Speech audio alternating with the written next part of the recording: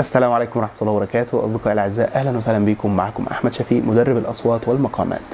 النهاردة هنتكلم في موضوع مهم جدا قابلنا في فترة زمان وإحنا صغيرين، وبيقابل أولادنا أو إخواتنا أو قرايبنا دلوقتي، وهو موضوع تغير الصوت في مرحلة البلوغ.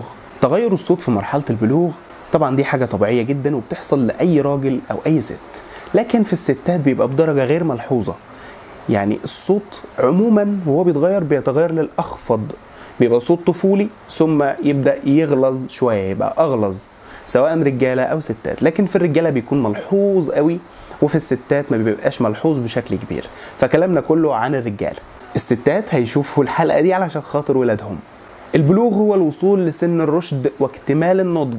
بيحصل في الفترة دي شوية تغيرات فسيولوجية وتغيرات نفسية علشان ينتقل الفرد من فترة الطفولة لفترة المراهقة. الفترة اللي بينهم أو المرحلة الانتقالية دي اسمها فترة البلوغ. بيكون المسؤول عنها إفراز هرمونات الأندروجين زي التستوستيرون اللي هو هرمون الذكورة، وده المسؤول عن ظهور الأعراض الثانوية للبلوغ واللي منها تغير الصوت. لازم نفهم ليه الصوت بيتغير في فترة البلوغ علشان نعرف نتعامل مع المشكلة دي. طبعا هي مش مشكلة، هي حاجة طبيعية جدا. كل اللي بيحصل فيها ان هرمون التستوستيرون لما بيتفرز في الجسم بيبدأ يخلي العضلات تنمو والعظام تنمو. عظام الوجه بتنمو، عظام الرقبة بتنمو، والعضلات كذلك بتنمو. فايه اللي يحصل؟ الحنجرة نفسها بتكبر، الأحبال الصوتية بتطول وتبقى أكثر سمكا، تجاويف الفم والأنف والحلق بتكبر، يعني عظام الوجه نفسها بتكبر. فايه اللي يحصل؟ بيتخلق تجاويف أو بتكبر التجاويف اللي موجودة بالفعل في الحنجرة وخلف الحنجرة وفي الحلق وفي الجيوب الأنفية. فايه اللي يحصل؟ يخلي فيه صدى صوت كبير بيظهر. الأول كان صدى الصوت محدود والصوت بيبقى مكتوم ورنينه قليل، بيبدأ إنه يتضخم بشكل كبير لما الفراغ يوسع، زي بالظبط أوضة مليانة أثاث أو أوضة فيها عفش كتير وأوضة فاضية ما فيهاش عفش كتير. الهين اللي بترن أكتر طبعا اللي ما فيهاش عفش كتير. نفس النظام ده اللي بيحصل مع الإنسان في الوقت ده. أول ما الطفل بيتولد بيبقى طول أحباله الصوتية حوالي 2 ملي. الولد زي البنت بالظبط 2 ملي. اللي بيفرق مقدار الزيادة السنوية في طول الأحبال الصوتية. البنت بتزيد سنويا 4 من 10 ملي كل سنة. الولد بيزيد حوالي 7 من 10 ملي في السنة، يعني تقريبا ضعف البنت. وأقصى طول للأحبال الصوتية عند الفتيات بيبقى 10 ملي، والرجالة أقصى طول بيبقى حوالي 16 ملي. هنلاحظ الفرق، الرجالة أحبالهم الصوتية أكبر من الستات، فبالتالي الرجالة صوتهم بيبقى أخشن بكتير من الستات. والحبل الصوتي كل ما كان أطول وكل ما كان سمكه أكبر كل ما كان صوته أغلظ وأكثر خشونة. طيب الكلام ده بيحصل في سن قد إيه؟ الكلام ده ممكن يبدأ معاك، هو ملوش سن محدد، معاك من 11 سنة لحد 18 سنة. دي فترة البلوغ عند الشباب، عند الرجالة. طيب بالنسبة للصوت، هل داخل في ضمن الرينج ده؟ لا طبعا. الصوت بيبدأ مثلا من 13 سنة لحد 18 سنة كنمو، لكن لا يكتمل نضجه إلا في سن العشرينات. لحد 21 22 23 سنة ممكن صوتك يكون لسه بينضج.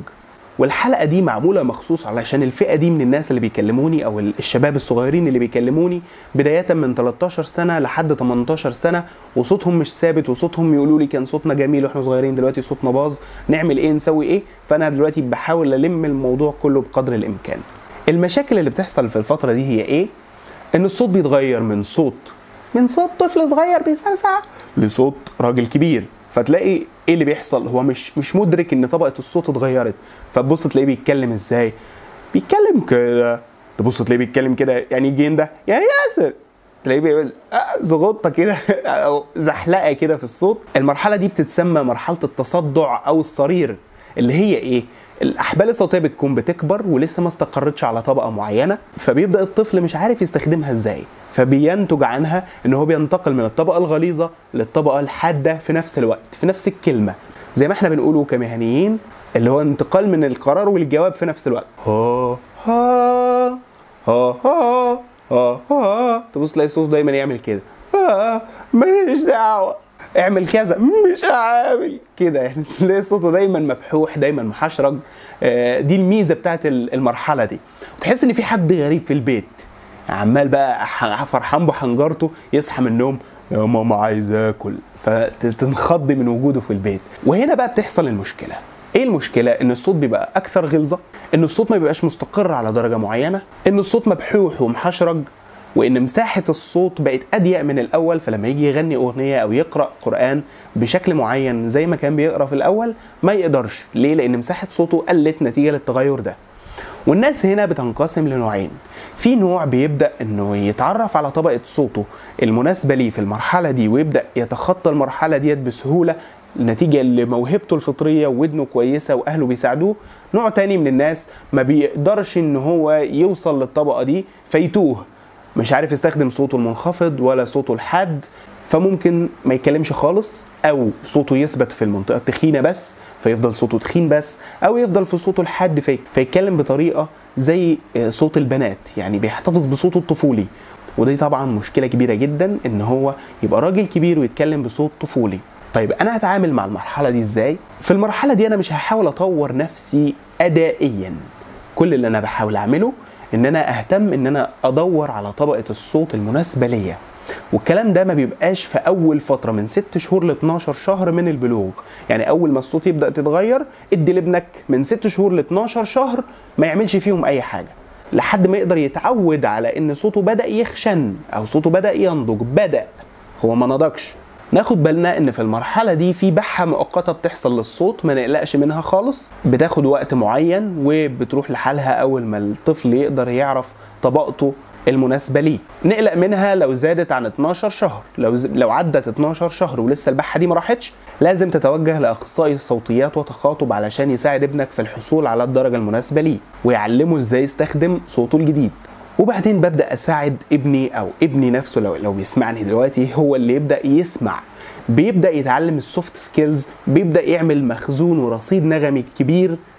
مش شرط انه يمرن صوته بشكل عنيف ويزود مساحة صوته لا، أهم حاجة السمع ثم السمع ثم السمع، الحفظ ثم الحفظ ثم الحفظ، بعد كده تمرينات الصوت تحت إشراف متخصص. لسبب، لو هتتمرن في الفترة دي لازم تتمرن تحت إشراف متخصص علشان ما تجرحش أحبالك الصوتية وتجرح حنجرتك.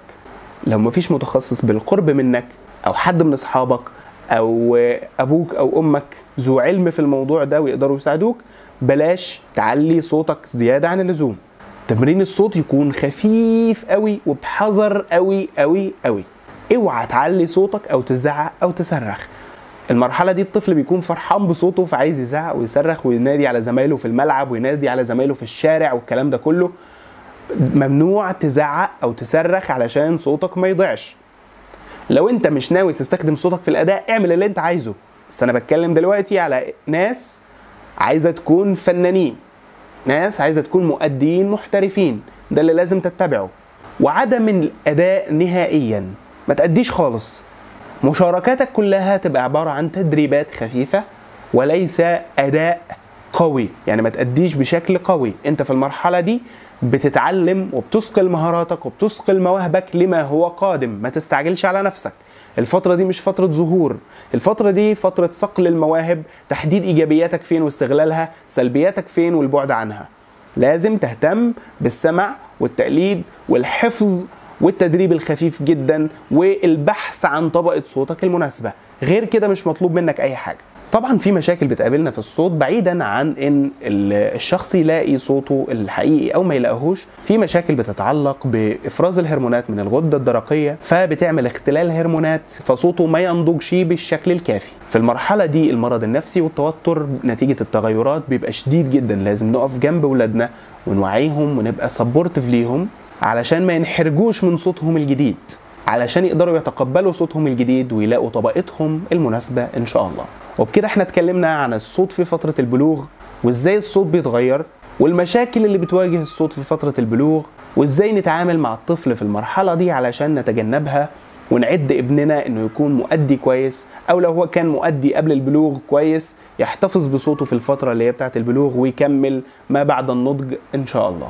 بالنسبة للتمارين الخفيفة اللي هتساعد الطفل ان هو يوصل لبر الأمان في المرحلة دي، هنبدأ ننزلها تباعا إن شاء الله على القناة، فتابعونا باستمرار. لو عجبك الفيديو ابعته لاصحابك، وما تنساش لايك وكومنت وشير وسبسكرايب. لو في اي سؤال اكتبه تحت الفيديو. لو محتاج مساعدة بصفة شخصية تقدر تتواصل مع الارقام الظاهرة قدامك على الشاشة ونساعدك في حل المشكلة ان شاء الله. اتمنى يكون الفيديو عجبكم، وشكرا ليكم، والسلام عليكم ورحمة الله وبركاته.